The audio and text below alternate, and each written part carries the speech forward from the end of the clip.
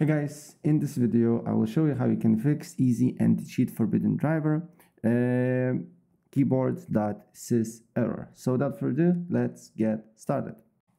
So open up browser, then you just need to write interception oblitum. Probably first link will be by GitHub.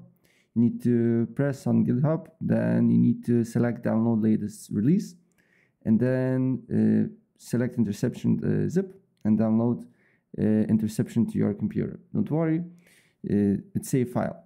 Then what you need to do here, once you got the interception file, you should right click on it, and then you just need to extract all and then save it to whatever you like. I like to save it on desktop. And once you got the file, then on search you just need to write view advanced system settings, view advanced system settings. Then here you need to select environment variables. Then you need to here look for path, and then select edit, then select new, and then here you need to press browse. Then you need to look for a interception folder, interception, and then command line installer, press OK, OK, OK.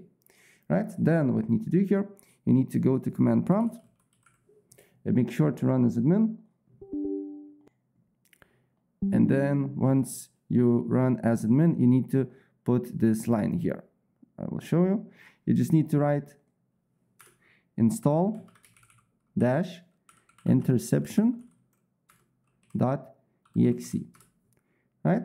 And then you need to write install dash interception .exe slash uninstall.